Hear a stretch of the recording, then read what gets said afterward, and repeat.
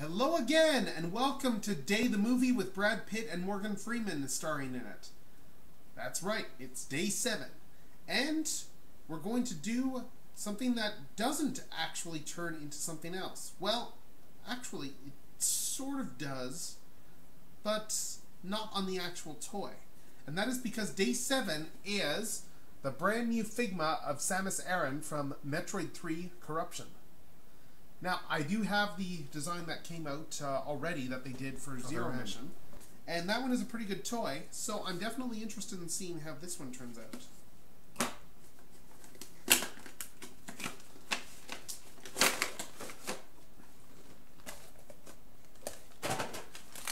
Unboxing her, we can see that there is a fairly straightforward number of accessories, although not a huge amount for a Figma toy. We've got the main figure over here. We've got 3 additional hands, which, well, she's got a gun arm. We've got the open gun arm setting, and we've got a morph ball. And a stand, of course. So there's really not a huge amount of features in here. Let's crack this open, though, and take a look at the toy itself. First thing I'm noticing is it's a lot less orange than the Zero Mission design. It does look really nice, though.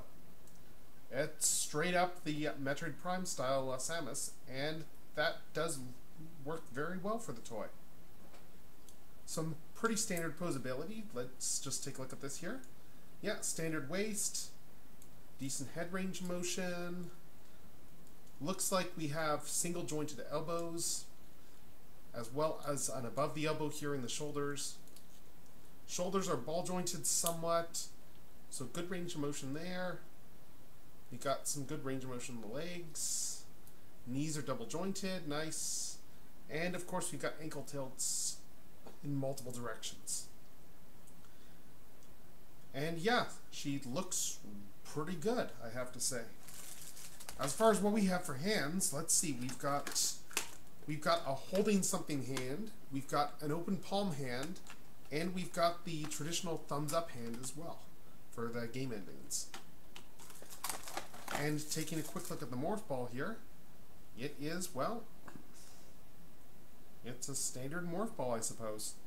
Probably won't really do anything with this, aside from put it back in the box for storage. And to do a very quick comparison between the Other M version and the Corruption version, yeah, they are very different toys. I mean, pretty much right away you can tell that they're using very different shades of orange on here. And just even the proportions are very different too. This one, the Corruption one, is much more of a human in a suit, I think, in terms of proportions in general, whereas the Other M one is a bit more stylized. And, you know, I'm honestly not sure which one I like better. I kind of really like the Other M design, quite honestly.